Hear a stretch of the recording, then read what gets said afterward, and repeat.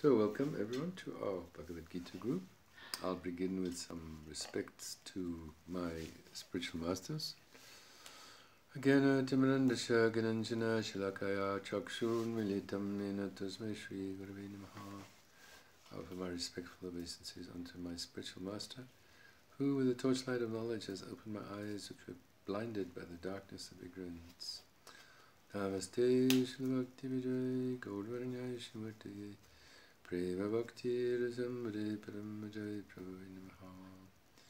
Namam Vishnu Paraya Krishna Prashtaya Bhutale Srimate Bhakti Vedanta Swami Nityanami. Namaste Saraswati Vigorani Charni Navashesha Shunyavadi Pastata Deshitarani. Namam Vishnu Paraya Radhikai Priyatne Shri Srimad Bhakti Vedanta Narayana Nityanami. Shri Shirdeva Goswami Raj Ki Jai. Shri Bhaktivedanta Saraswati Thakur Ki Jai. Shri Bhaktivedanta Thakur Ki Jai. So today when I was, we went shopping together, Raslila and myself, and I was in the supermarket and I gave this one gentleman a flyer, a little Hare Krishna flyer, and we got talking, and he was about in his 70s, you know, very nice man, and anyway, he started telling me about his problems, you know, and he said to me that he got involved with a lady 20 years younger than himself, and they got married, but he started to realize that the reason she married him was to get his money, to get his house. Was this here in Wilmington? Yeah, just here in Checkers, I was up there. Sure. So, and so anyway, he said that it was a terrible, 9 years of marriage, lots and lots of drama and trouble.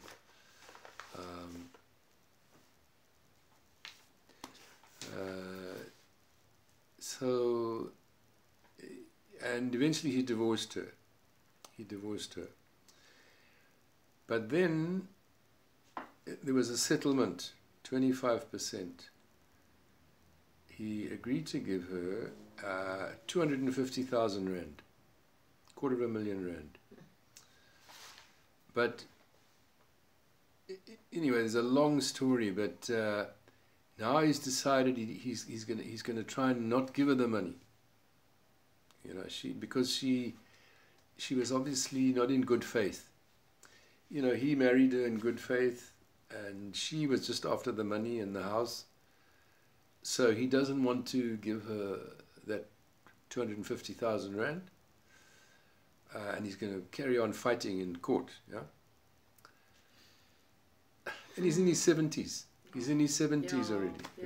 Shame. So I said to the man, and you can see he's very angry, he's very upset, he obviously feels a lot of ill will toward her, he's very much disturbed by that relationship. And you can see it's taking up all his time, his energy, this whole thing, So I said to him, look, Pat, his name was Pat, I said, Pat, if you knew that you've got another 24 hours to live, one more day, if you knew that in 24 hours' time you're going to pass away, you're going to leave this world, what would you do with that 24 hours? What would you do? So I said, he said, well, he'd get his affairs together and this and that. He's a Catholic man. He also told me that he'd moved away from the Catholic Church because he felt it was so full of hypocrisy. The Catholic Church is like a business. They're making money, So he hasn't lost faith in God, but he's lost faith in the institution, Catholic institution. So he's a godly man. So I said to him, And his family also, they say, look, let it go, just don't get it, you 250,000 and let it go. Don't get involved. It's not. He's an old man. He's in his 70s. Anyway, I don't think he's going to change. He's going to go to court and fight this thing and try and get his money, and Yeah. But it reminds me of a Krishna story, a true story, that one time there was the king, even 5,000 years ago, it wasn't that long ago, called Maharaj Pariksit. And he was emperor of the whole world. He was a very big personality, but he was also a devotee. He was a great devotee of Krishna. And one time he was riding in the forest, and he got thirsty. So he approached a saintly man. He was living, the saints, they'd sometimes live in the forest, alone like that. So he wanted to go to this saintly man sitting there to get some water. This man was in meditation, So when the king came to ask for water, he didn't pay attention, this man. He was in trance, he was in meditation. But the king took it as if he'd been insulted. So there was a snake, a dead snake, lying nearby. And he took that snake and he put it on this man's shoulders, as a kind of just to react that, you didn't honor me with some water, I'm the king, Anyway, the man didn't do anything. But his son found out that his father had been insulted like that, with putting this dead snake on his, garland him with a snake. So the boy was a very powerful, in those days they're called Brahmins. The Brahmins are very powerful, they have a lot of Shakti. You don't get that today. But this boy was so powerful that he cursed the king. He cursed him that he would die in 7 days. By snake bite. The snake bird would bite him. The king had the power to reverse the curse. He could have done that. He was also very powerful. But he submitted, he agreed, all right, I accept that maybe I didn't do the right thing. So let me take the reaction. And this Brahmin boy has cursed me that I will die in 7 days. He knew, he had forewarning that in 7 days he will die. Guaranteed. He's got the curse from the Brahmin. So he thought, how can I prepare myself for death? I've got 7 days now, and how can I prepare myself for death? How can I get ready for death? We don't even have 7 minutes. We don't know. In 1 second, I can drop down dead here. My heart, yeah. But he had 7 days to prepare. Maharaj Pariksit. What did he do? He called together a lot of saints, great saintly people of the time, and he asked their advice. And they said, what you should do for 7 days, you sit down and you hear about Krishna. From a great saint, Shukadev Goswami. And that's what he did. He sat down by the Ganges river, and these great saints came. Because he was the king of the world. He was no ordinary person. He was Maharaj Pariksit. He was the emperor of the whole world. And he's sitting there on the Ganges river, fasting, no food, no drink. And Shukadev Goswami, a great saint, began to speak about Krishna. And that book is called Srimad Bhagavatam. We're reading Bhagavad Gita, which is undergraduate, and then graduate study is the Srimad Bhagavatam, which describes the activities of Krishna. Bhagavad Gita is just the spoken word of the Lord. It's also history, but Srimad Bhagavatam describes the activities of Krishna and his devotees. So for 7 days, he sat down on the Ganges with Shukadev Goswami speaking this Bhagavatam. 18,000 verses. It's a great, great book, And then after the 7 days came, the snake came and bit him, and he left this world, The reason I'm telling that is this man here in the supermarket, I was trying to point out, because he's also in his 70s, he's not, how much longer is he going to live, Yeah. And now he's getting involved in the court case with the woman and the divorce and the money. You know, he's an old man. Money things can. I know we off our little meeting at the moment, but also maybe it's good to communicate a bit. But like money that can bring absolute bitterness and ugliness and terrible things, you know. But I want to tell you, my daughter's last words to me tonight was, "I can't wait for God to take you away." I can't wait. Now, isn't that cursing somebody? Well, you know, the thing is, we need to get lessons, you see, from the great souls. The great souls, the great saints, yeah, come to this world to give us very important guidance and assistance, you know, because they know our worldly problems, you know what I'm saying? So therefore they have a great gift to give us. You know, nobody looks for trouble, isn't it? Nobody looks for trouble. This man, he married this woman in good faith, he was going to look after her, and she took advantage of him, you know, you see? The same with your situation, with your granddaughter, you know, you bring a child, Debbie, into the world, she has a child, you're not looking for problems, no. Somebody else coming into the situation, you know, wanting money and this and that. You know, we don't look for these things, you know, we don't look for the trouble, but it comes. Yeah. And in the Krishna literature, there's an example given, it's like a fire, a forest fire. Nobody wants a fire. No, big fire, everything's burning, everything's, you know, the whole place is on fire. Sometimes you see in California, huge, huge fires. Houses are burnt down, everything. Nobody wants a fire, but it comes. So the material world is like that. You don't want the problems. Nobody wants problems, but the problems come. Yeah. So how can we understand what's happening? And not because they compare this material world to a blazing forest fire. The problems are so consuming. Yeah. The money problems, the divorce, this man wanting, you know, to take your money with your grandchild. Whew, big stuff. It's like a forest fire, isn't it? It's burn you up. Isn't it? Burn you up. Very powerful. It's so powerful. The same with this guy with this divorce situation and this woman taking money. You know, she was obviously calculating that she will. He was a much older man, 20 years older than him. Obviously, he wanted the female company. Yeah.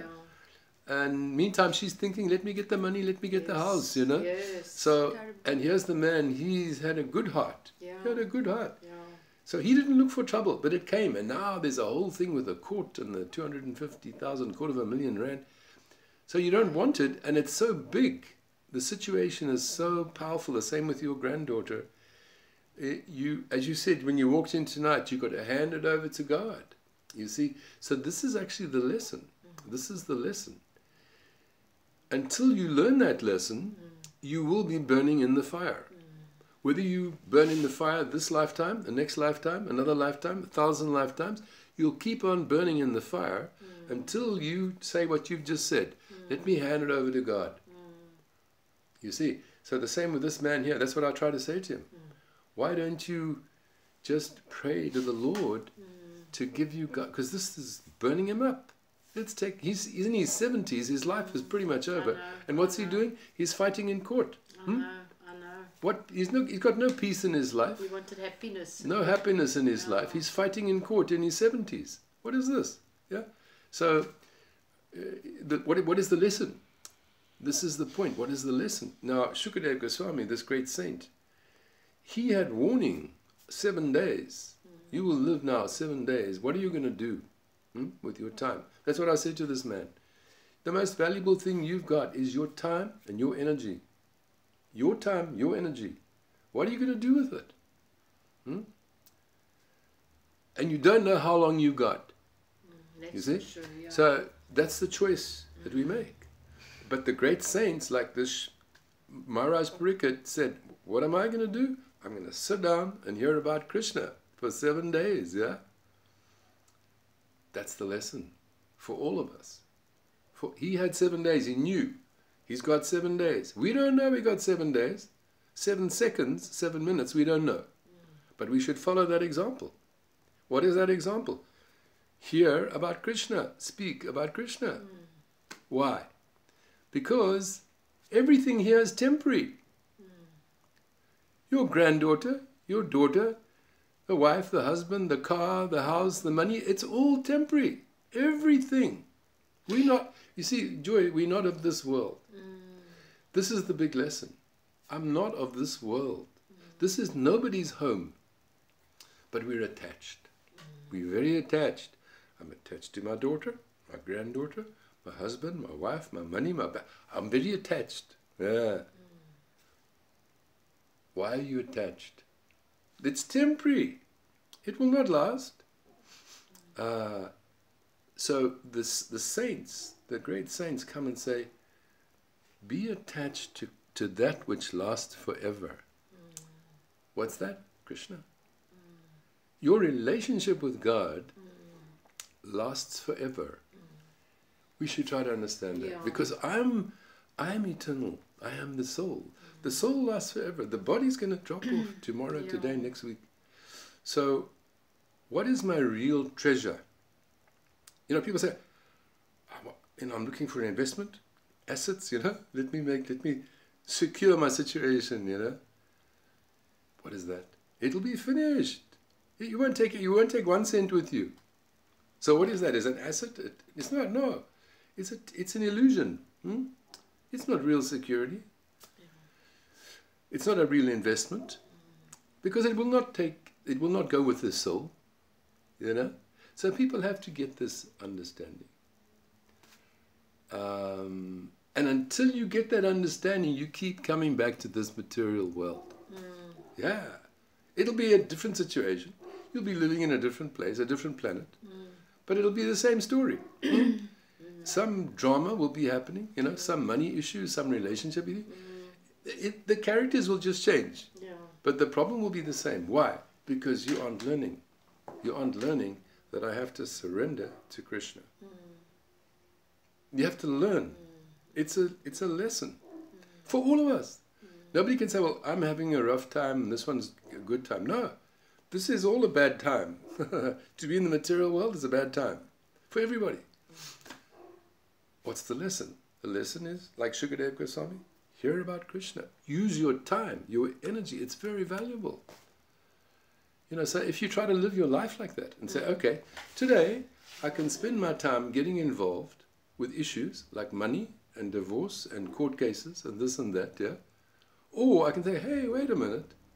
Can I step back from this and say, listen, my soul, my time, my energy, thank you. I choose to direct it towards seeking the Lord, Krishna, because it's eternal.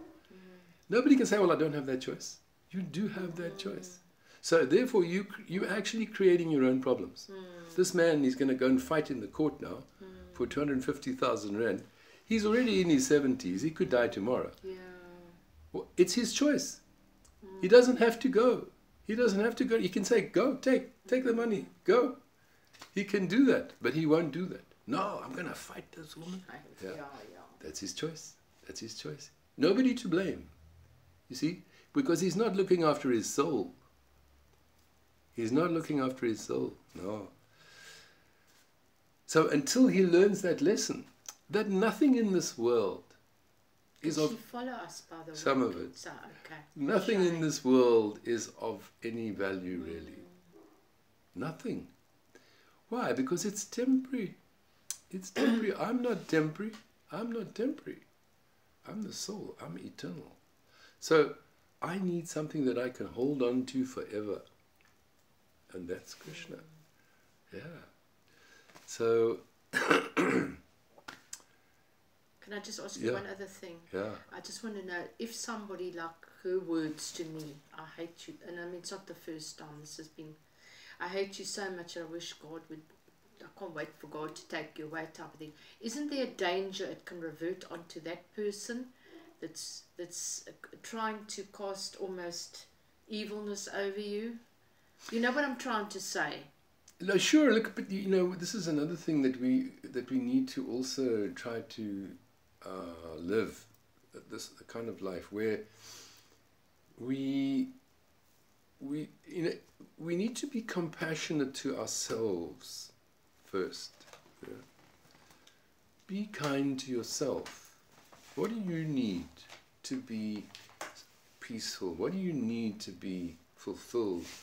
You know, what do you need to have a quality life? Not only this life, but the next. This is what you need to do. You should do that. That's not being selfish. That's being kind to yourself. God wants you to do that. Yeah. So, like I say, what other people do, whether it's your brother, your sister, your granddaughter, or whatever, you know, they've got their own journey. They've got their own journey. Krishna will be looking over the situation. We don't have to be policemen. Oh, what's going to happen to you if you say this and I say that? No. Of course it hurts, you know, because these are close family members, etc. But as far as where are they going with their lives, you can do your best. You can set an example of what you believe to be a good life, a pure life, trying to devote yourself to God. But if other people don't want to follow, you know, whether it's your sister, your grandmother, your daughter, whoever, what can you do? What can you do? You know, we all fly our own airplane. Yeah? Everybody's flying their own airplane. So, of course, on a personal level it hurts, but we can't get involved in other people's choices, you know? And the consequences thereof. You understand? That's between them and Krishna. It's not your business. Yeah? So you don't have to go there with your mind. You focus on what you need. Just like tonight you came to the meeting. Because you felt, I need some spiritual comfort, you know. That was your choice. You could have gone and sat in a movie, you know, or go visit a friend or sit in a pub like some people do. But you made the choice to come here. So that's what I'm saying. We look after ourselves first. Then come others. It's not being selfish. No. One of my gurus said like that unless you're compassionate to yourself, you can't be compassionate to anyone else. No. You can't. So that means, like I say, your granddaughter can say something like that, feeling so much hostility. My daughter said, your daughter said that? Yeah. Not interested. Yeah, you know, your daughter said something like that too? She's in the middle, you know, poor child. But and I honestly believe, look, I've been through this for the last 5 years. I would say to hell and back, because it's not been an easy road. And not having the support from that side and fighting me constantly. And often I said, oh God, take over and, you know, do something. And it's never happened. And out of the blues, it's now happened. And I emphatically believe it was God's time to deal with it for me, you know. So I'm not going to let it worry me. I'll let every step take its course now. But let them find out what it's like to look after a child of 16 now she is. And let them deal with every day and all the whims and the woes that go with it, you know. And then they can see what I've been through. Not that she's a bad child. I'm just talking about I've been condemned so much for everything. Let them deal with it. And I think good that God has now taken and said, right, now is the time. And I feel at peace knowing that, you know. Although my daughter's words to me were very hard sore, it nearly broke me up. And it's, you know, I mean, it's hard when you're the parent to contend with it, and you've done it all out of love and care, you know. And I'm sorry to have to say it to you, but I don't trust that man, you know, for many reasons, you know. And I'm not being nasty. There's a big background to it. And I believe emphatically he's only after because there's a trust concern for Tristan, you know. And once he's got control, he'll take it. But I'm leaving it now. And what Mr. No, as I say, we need to at some point say, I'm stepping out of this and trusting, you know, the will of God, you know. Instead of, you know, because it's just mental stuff. You've got to get the consciousness higher. That's right. But we're going to read a Bhagavad Gita chapter, and then we'll do some chanting as well. So we're reading from the 6th chapter, Divine Communion through Prayer and Contemplation. The all-knowing Lord continued, those who serve out of a sense of sacred obligation and not out of a desire for payment are genuine renunciates, sincere seekers of truth. However, this cannot be said of those who culture complete inaction and will undergo no sacrifice for my sake. No one can come to know full communion with me without first turning away from mental cravings. Genuine renunciation is a fundamental characteristic of pure devotional service. For those who are novices on the way towards communion with me, active engagement in the purifying practice of divine service is said to be the means for attaining perfection. Those perfect servants who have already attained to deep communion with me are seen to be ever tranquil and blessed. A person may be said to be in full communion with me when the tendency to respond slavishly to mental stimuli has been overcome, when self-motivated action has been given up, and sensory demands transcended. One must consciously arrange for one's deliverance and not unconsciously fall into degradation. The mind may either act as our great ally or our deadly enemy. For those who have achieved self-mastery, the mind is like a pleasant friend, but those who have failed to do so appear to be living with a treacherous enemy. Indeed, they become enemies to their very selves. The fully realized souls, having attained the summit of self-mastery, live in deep communion with the Supreme Person, caring not for heat and cold, happiness and misery, prestige or disrepute. Self-satisfied with the attainment of the divine wisdom which comes to self-mastery, absorbed in the sublime and precious truth, the saints see gold to be no different from stone. Those who are far advanced naturally show love to both saints and sinners, wish well to both friends and foes, and seek to act as peacemakers amongst the belligerents. Those who seek such perfection should retire to a secluded place for prayer and become absorbed in continuous devotion, carefully guarding the consciousness to keep it free from false attractions and exploitative tendencies. Having found an appropriate sitting place in some pure and holy land, they should sit comfortably after first laying down a grass mat and a cloth, and then with single-pointed attention they should balance the mind, absorb the consciousness, and in this way purify the heart. Keeping their bodies straight with heads erect, they should remain still and free their eyes from distraction. With peaceful and happy minds, undisturbed by fears, firmly continent and resolved, they should absorb full consciousness in me, making me the ultimate goal of life. The saints who constantly practice in this way quickly make friendship with their minds, come to taste the peace which lies beyond all suffering, and finally come to live with me. Communion with me can best be maintained by those who neither eat nor fast to excess, sleep to excess, or too often keep a night vigil. The middle way should be followed in matters of diet, exercise, works, and rest, as such practice will help one to overcome all suffering.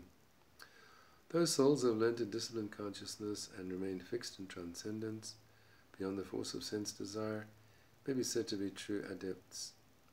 Just as a flame sheltered from the breeze burns bright and steady, so shines the consciousness of the saints absorbed in full communion with me.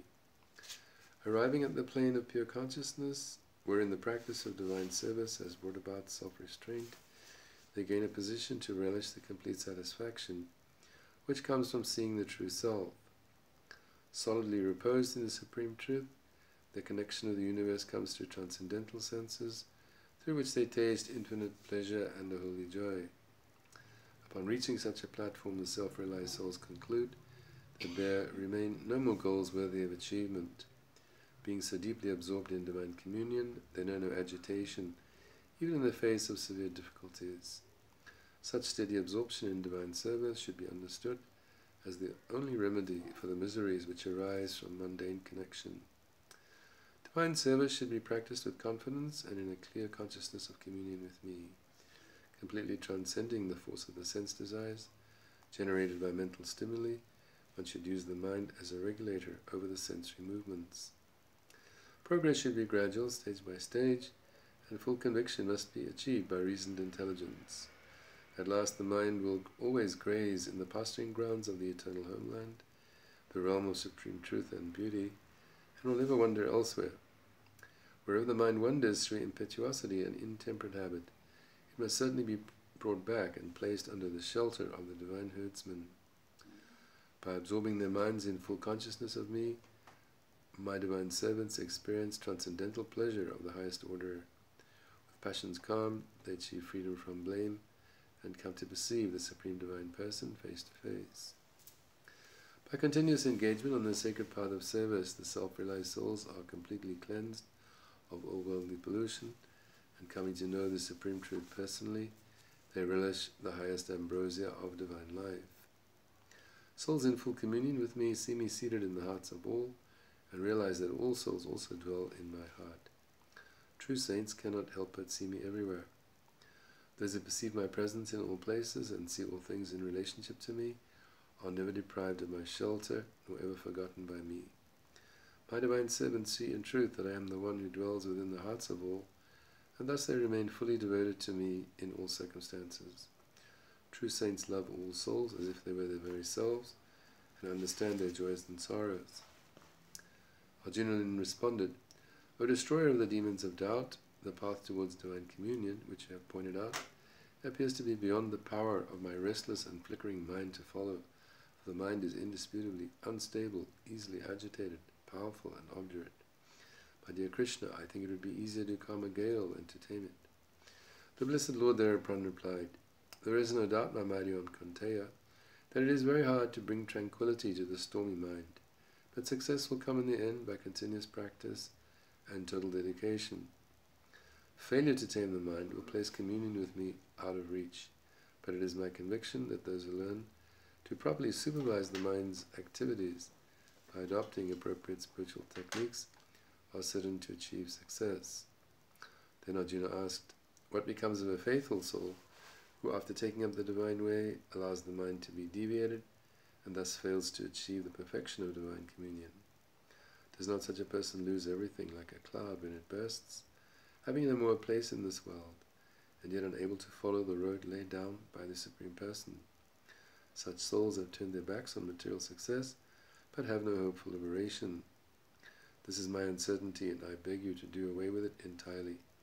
I shall find no one apart from you, my dear Krishna, who has the power to resolve this doubt, because you alone are all-knowing. The all-attractive Lord then said, My dear child of Pritha, those who take up the path of auspicious action shall never come to an evil destination, either in this world or in the hereafter. Goodness can only beget goodness.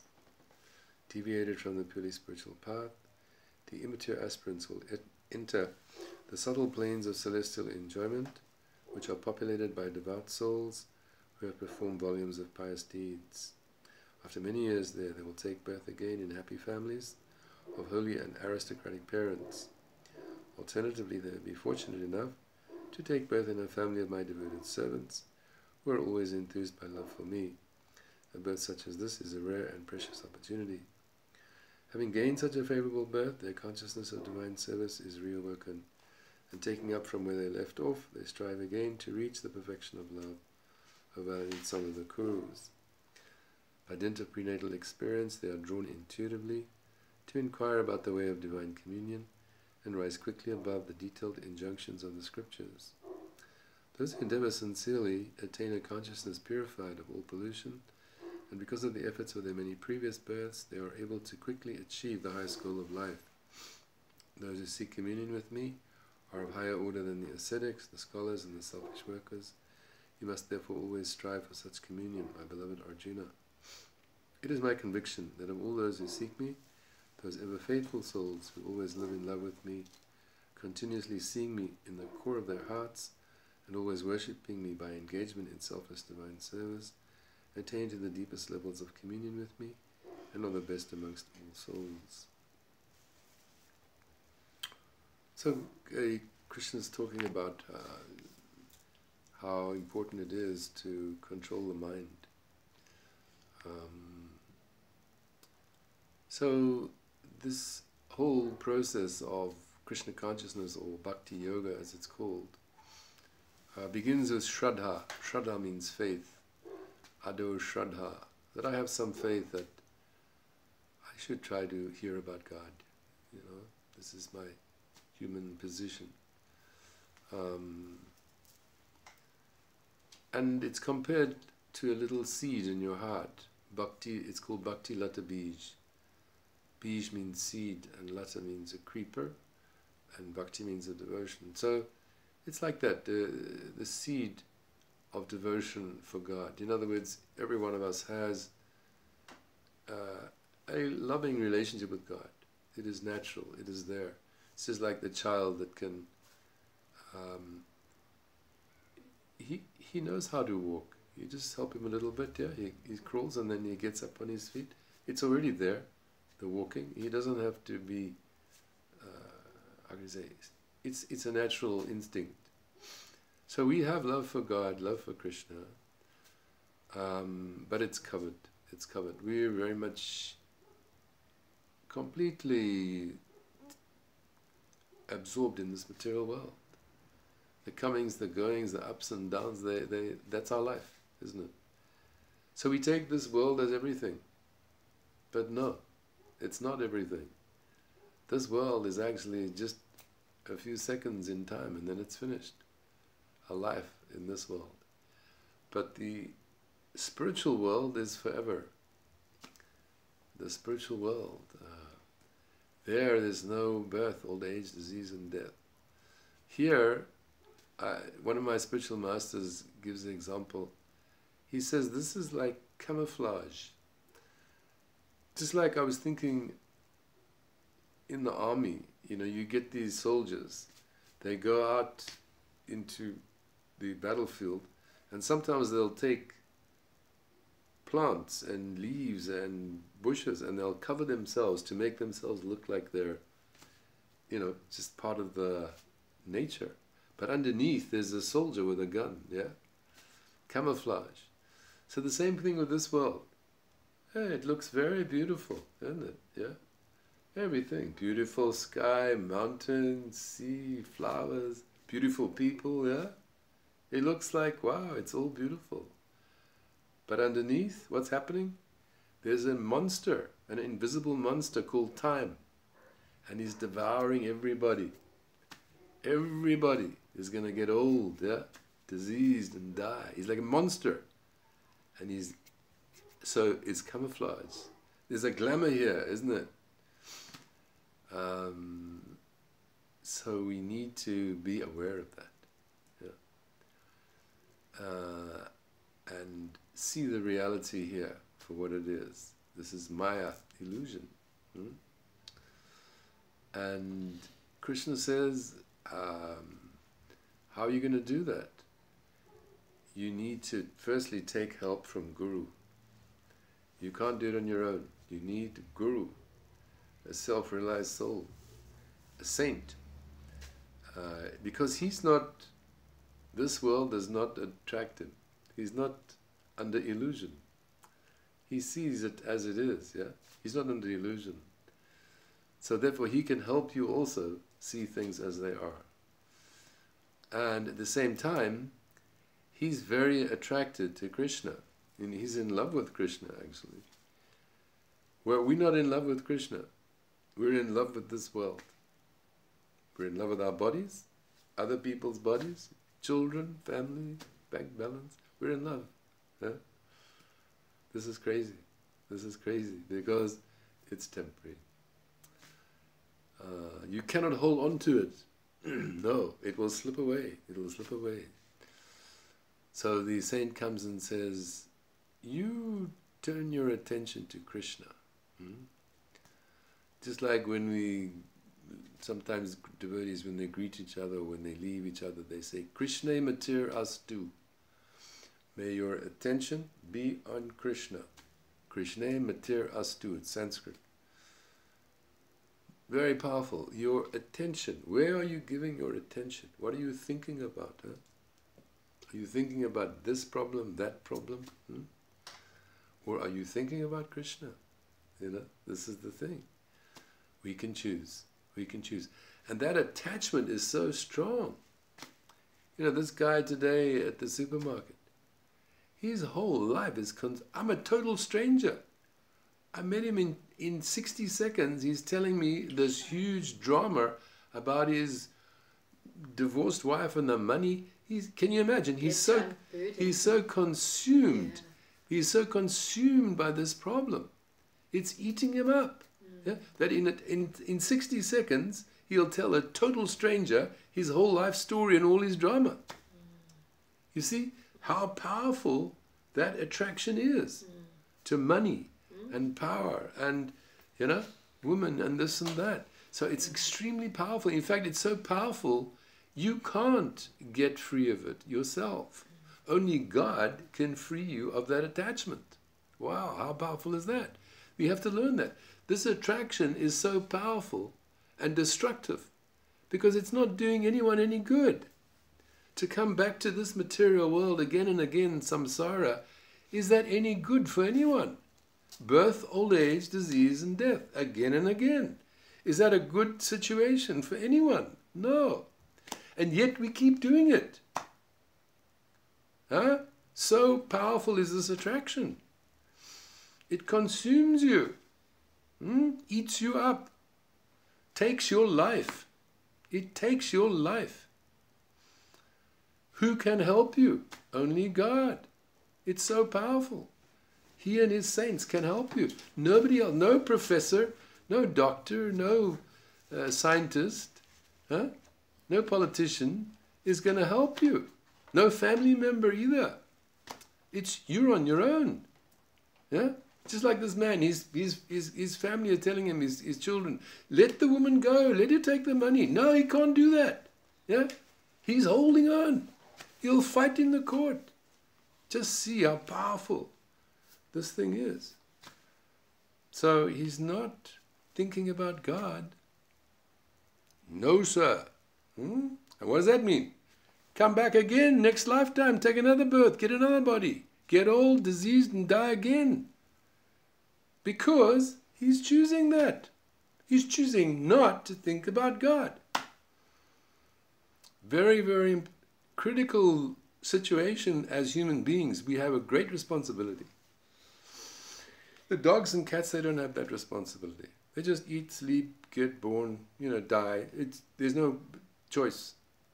But we, as human beings, have this big responsibility. What am I going to do with my human life? Am I going to devote it to God or stay in this material jungle and fight? What do you want to do? Yeah? Your choice. Your choice. So Krishna is saying, you need help. You need help. Krishna will give you help and Guru will give you help. But take the help. Take it. Don't push it away. But you need help. We have to. That's actually part of the whole human understanding, is that I need to realize I'm in a bad situation. But people are still thinking, I'm having a good time. Oh, I'm enjoying. I got a new BMW, I got promotion at work. My kids are going to private schools. We're going to the Seychelles for a holiday. Things are so beautiful. I just bought myself a new suit. Happy, happy. What is that happiness? That's madness. In 1 second, it's finished. Everything you hold near and dear. Your family, you see people that are driving around in the car. Yeah, you've got the father and the mother sitting there, and the kids in the back of the car. And, happy family. We're going to Kirstenbosch for a picnic. We're going to go down to the beach, Lovely sunny day, Cape Town, happy holiday. And the next thing, bam, some mad drunkard drives into you and kills your whole family, So, in a second, that so-called happiness that you're holding on to, that you think will last forever, is finished. It will never last forever. So, it's harsh, it's cruel, but we need to learn that. We need to see the reality, and also see that there's a positive alternative. We don't have to become depressed and negative. No, we have to see that there's a positive alternative. What is that? I need to inquire about God. I need to cultivate. I need to connect with God, with Krishna. That's how I should use my time and energy as a human being. That's what I should be doing with my time and energy. Because with that time and energy, you can solve the real problems forever. Only in this human form of life. Not in any of the other species. And there are 8,400,000. So wow, what an absolutely amazing opportunity. And that, as Krishna says, is the only way to solve all the miseries of material existence. There's no other way, And the more we surrender to that and say, okay, I didn't want this to happen, I didn't want that to happen. So many unwanted situations, with family and friends and career and money, and health. What to speak of health, I don't want all this stuff, I just want a peaceful, happy. I don't want to take anybody down. I just want to be live and let live, But no, this is the material world. You see, this is where I am. It's a nasty place. The more we get that realization, instead of thinking, no, hey, I can still enjoy here. Let me sort this out, sort that out, and then I'll really enjoy, Sort this problem, but the next day another problem's there, So we need to say, hey, this is the world of problems. It is the world of problems. You can't say, well, I'll solve them. No, this is the world of problems. Krishna says in Bhagavad Gita, Dukhalayam Vishashvatam. This is a temporary place full of miseries. So the more we get that realization that, turn your attention to God, to the eternal. And then, we get this wonderful process called Bhakti Yoga, where you get the seed of devotion in your heart, and by hearing and chanting about Krishna, under the guidance of the Guru, that little seed is like a spiritual garden in your heart. It begins to grow, the seed is growing, little plant. And what does that mean? It means you're becoming more and more attached to spiritual life and saying, hey, I don't want to go and do material stuff and go to a movie or go ice skating. No, I'd rather go and sit with some friends and talk about God, I'd rather do that. That means a little seed is starting to grow, And of course, as it grows, there's wonderful things happening that, we actually start beginning to feel a connection with God, a relationship with Krishna. And it begins with the holy name. This is the wonderful thing, that the name of God is non-different from God. So that little bit of faith that we've got, we begin to realize that my connection with Krishna, with God, is the holy name. Starting with the name, doesn't end there. And that means that my faith in the name is growing. I'm developing more faith in the holy name. That's a very deep subject, that the more because how am I going to think about God? How am I going to think about Him? He's got a name. He's got lots of names. Just like I can think of Roseanne or Joy, I can think about your name. So we can think about Krishna and His name, or Gauranga, same Lord. We're thinking about Him. We think about His name. We're thinking about Him. And that thinking is very powerful. It's very powerful. And you start beginning the realization that the name of Krishna is alive. Material sound is dead. But transcendental sound, spiritual sound, is alive. So that name of Krishna is alive. The holy name. And that name of Krishna has the power to give you all protection, all guidance, all love, all blessings. That name. It's very not a material name. And the more we chant, the more we realize that. And then, so what's happening? We're becoming attached to the holy name. And as that happens, we become less and less attached to everything else. Because all those material attachments ultimately just bring you unhappiness. It's hard, but it's true. You're attached to your family, your business, your career, your money, but sooner or later, it's all got to go. And when it goes, it hurts. Yeah. So that attachment is actually causing you pain. So it's actually a relief when those attachments are actually taken away, where you are when you no longer have those attachments. Wow, how about that? It doesn't mean you become hard-hearted. It just means you become attached to Krishna. You know, you become attached to Krishna. You're not stopping. You have a heart, you have love, but that's focused on Krishna. And that gives satisfaction. There's no cheating there. There's no insult there. There's no abuse there in that relationship. So naturally, it's very satisfying, you know. So it's kind of like they give that example. If you're carrying this old smelly rock around, dirty old smelly rock, and I say, listen, why don't you put down that rock and take this beautiful shiny diamond? Yeah? You're carrying around this smelly old rock. Put it down, take this beautiful diamond. Yeah? This is spiritual life. We're carrying around the burden of this material body, life after life. For what? For what? Yeah? So we need the help of the Lord and His pure devotees to make that journey, you know, under their guidance. It's not an overnight thing. It's not a 5-minute thing. It's very deep. You know, just for one soul to actually surrender to Krishna is a huge thing. Why? Because we've been against the Lord for so long, forgetful of Him for so long. So we can chant some little bit. Yeah, we'll chant the Gauranga. Are you going to take her to the temple at all? The Krishna temple? We have a little temple here, that's fine. Oh, you're not going to go there today. Yeah. So we'll chant a little bit Gauranga now. You going to play Kartal, Mataji?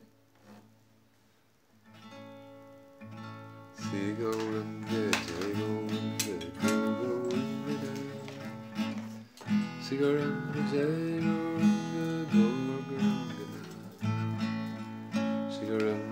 Gauranga, Gauranga, Sri Gauranga, Jai Gauranga,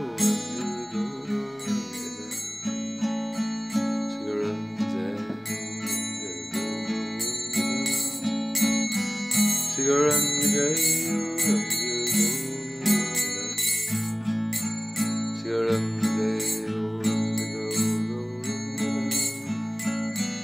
Sri Gauranga, Jai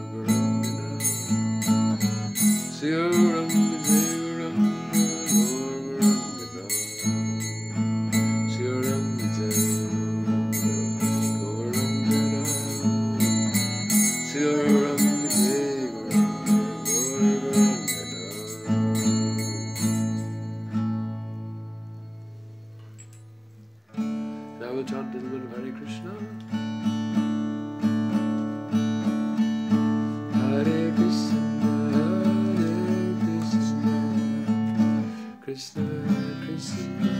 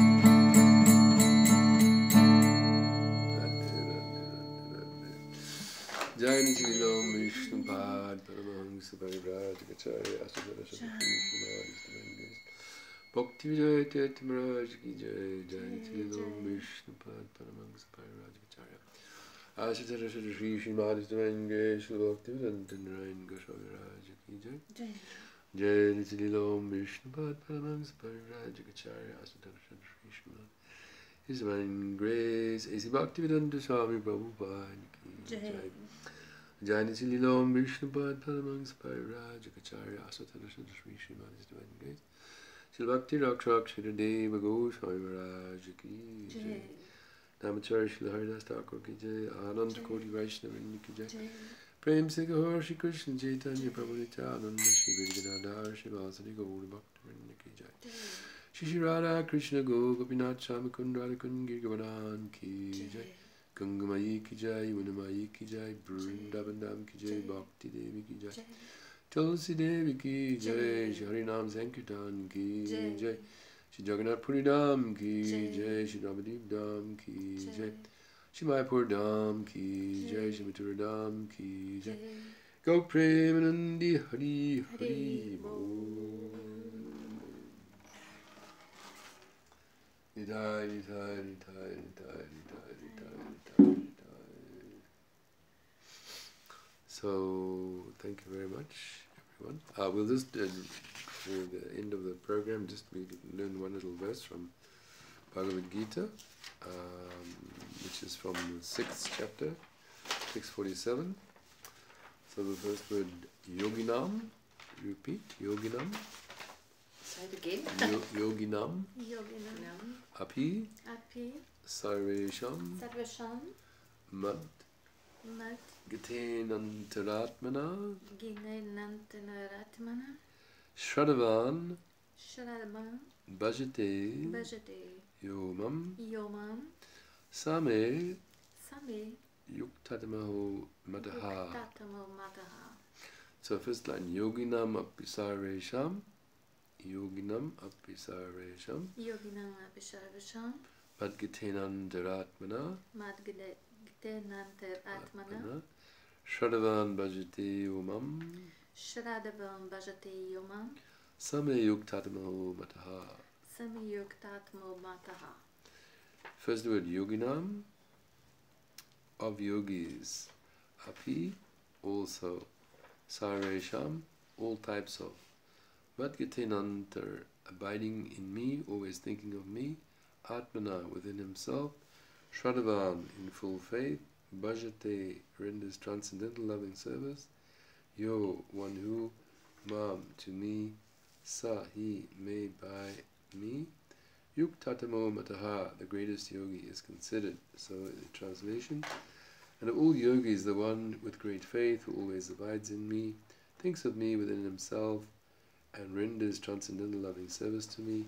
He is the most intimately united with me in yoga, and is the highest of all. That is my opinion. So that's the real meaning of yoga, is to connect with God. And so if we chant the holy names, we read Bhagavad Gita, and try to keep our lives centered on the Lord, automatically our problems are taken away, What we think is impossible, what we think is, so much heartache or sorrow, we think, how can I, my life will always be like this, I will never be relieved of that. But Krishna is very much aware of what's happening to us. He's very kind and merciful, and all it takes is surrender to Him. If we try to give ourselves to Him, then we're allowing Him in our lives. We're welcoming Him in our lives, in our hearts, like that. And when that happens, He does the miracles. He does the miracles, And of course, the greatest miracle is that we become attracted to Him, become attached to Him. And when that happens, we actually realize that everything else is, we can leave it behind. We can leave it behind, Krishna, the name Krishna, all attractive. He's so attractive that the more we become attached to Him, His name, His reading about, hearing about Him, His service, the more we find our lives are so satisfying. Our frustration goes away, our suffering goes away, like that, by His grace. So this is what we're meant for. We're meant to be in love and happy with Krishna, serving Krishna, And that's eternal, an everlasting relationship. And as that happens, this material world and everything, all its glamour and everything else that we've been holding on so tight to, we let it go, we let it go, we let it go. I realize that it's all temporary. And of course the hardest thing to let go is relationships. But even those, we have to let go with the faith that Krishna will look after everyone. We can't look after everyone forever, no. You can love your husband or your daughter or your granddaughter or whoever for 10, 20, 50 years, and then, when they go, are you going to look after them? No. Who's going to look after them? Krishna. So we also need to let that go, that my responsibility to my family members, my attachment, my love and affection obviously is natural, but at some point I have to accept that these are temporary relationships, and I have my future for my soul is completely independent of them. These relationships are not eternal. And the more we become attached to Krishna, the more we can let that go. We can let it go. We can let it go. And Krishna will look after everyone. Krishna is looking after everyone. We all lose loved ones. Like my parents, I've lost my parents, my father, my mother. But I do know that Krishna is looking after them. They are somewhere else, different planet, different body. Who knows? Hopefully they're back in the spiritual world. But who's looking after them? Krishna. Who's loving them? Krishna. I can't love them anymore. They're not part of my life.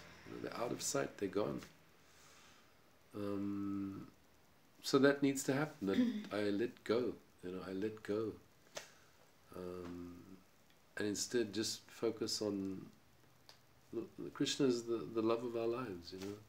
We don't know that yet. We don't realize that yet. But He is. He's the Lord, the Supreme Lord, the Supreme Divine Person. He's youthful. He's a young cowherd boy. He's very lovable. Plays the flute and takes the cows out every day. And he's very kind and merciful. You'll see pictures of Krishna. He's petting the cows, he loves all living creatures, So that's that love, exchange of love. I give Krishna love and Krishna gives me love, is perfect. Perfect. He is the perfect friend. He's the perfect friend. How about that? And He will never leave you. He's there forever. We just have to realize that. He's there. But do we realize it? Are we thinking about Him? Or what are we thinking about? Some poor man, this guy, he's thinking about some woman who took his money and he's going to court. That's what he's thinking about. He's not thinking about Krishna. How sad is that? How's that going to help him? How's that going to make him happy, getting back his 250,000 rand, Is that going to make him happy? No, because there's no love there. Do you think the 250,000 rand is going to give him love forever? No, you can't buy love. So will he be happy? Even if he gets his 250,000 rand back, No. And when he dies, where's that money gone? So what is that? It's crazy. No love there. Love is what makes us happy, actually. Love is the source of happiness, and that love is pure when it's from Krishna. There's no cheating there.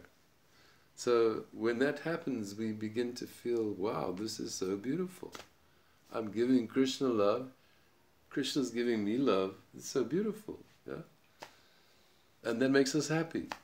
So nothing else makes us happy. It doesn't matter. And even relationships of this world, they also cannot make me happy. My mother, my sister, my brother, my father, no, they cannot make me happy.